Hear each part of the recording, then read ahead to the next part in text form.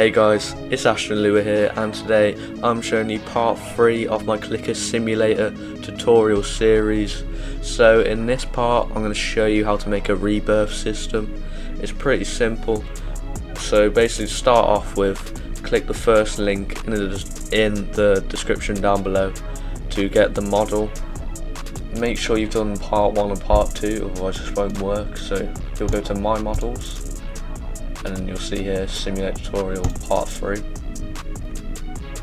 click on that, I'll put it in, and then this folder should be in your workspace. So you want to open this, and these two, the button and the frame, put them into your GUI, and you should see this button pop up. Then put this rebirth remote event into your remotes folder. Don't rename anything, make sure you know it's called remotes, etc. And basically once you've done that, we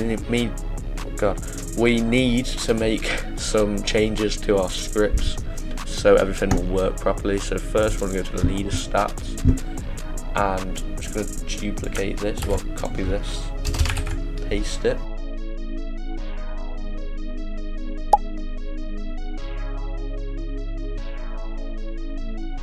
The lead stats, so we can back out of here, and we need to go into the click manager. Now that we're in this script, we're gonna add a new variable. We're gonna do a rebirth event, and then remotes.rebirth. So this is the remote event in the remotes folder, and then we're gonna copy this. And then just ignore this for now, because we're going to have to change this up. So what we're going to do is, I'm actually going to get rid of this,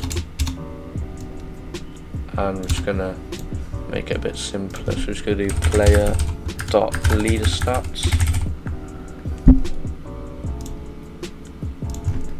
.clicks .value .clicks .value equals to, or plus equals to 1. So that's pretty much it, it's a bit simpler. And then get rid of all this, make this a rebirth event instead of click event. And what we're going to do, we're going to do player.leaderstats.clicks.value equals to 0. So, you know, when you rebirth, you want all your clicks to go away, so it'll be 0. And then, get rid of that. And then what we're going to do is we're going to do player.leaderstats.rebirths.value plus equals to 1. So it'll add a rebirth per rebirth, obviously. And then do player.leaderstats. Oh wait, no. Yeah, no. Don't need leader stats. Player.clicks add .value plus equals to 1. And yeah, that is pretty much it for this script. So we can click out of here like that,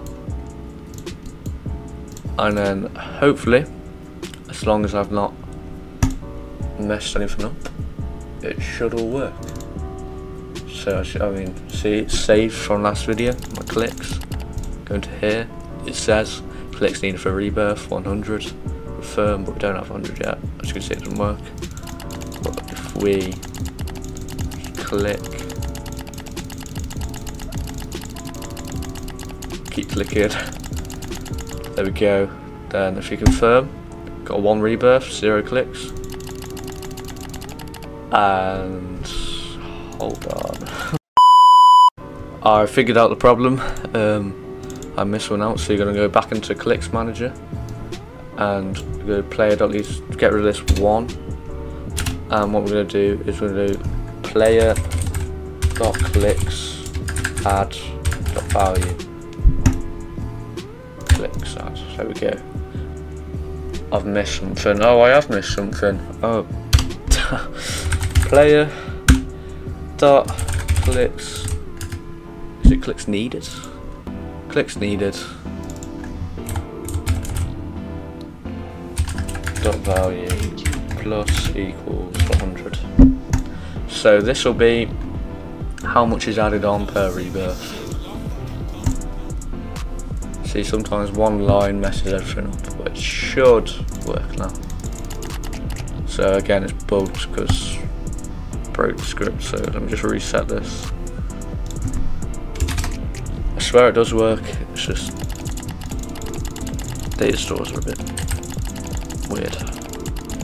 So just click to 100, get tired of this. There we go, we need 100, there we go, 200 clicks now. So, really have to click to 200. Come on, come on, come on, come on, come on. There we go, confirm, 300, and we get 3 clicks per rebirth, and we can open and close this as well. So that's it for this episode.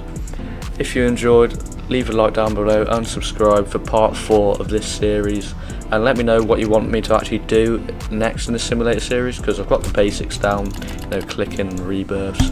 So if you want me to make a shop or, you know, upgrades, then yeah, just let me know in the comments, and I'll see you in the next video.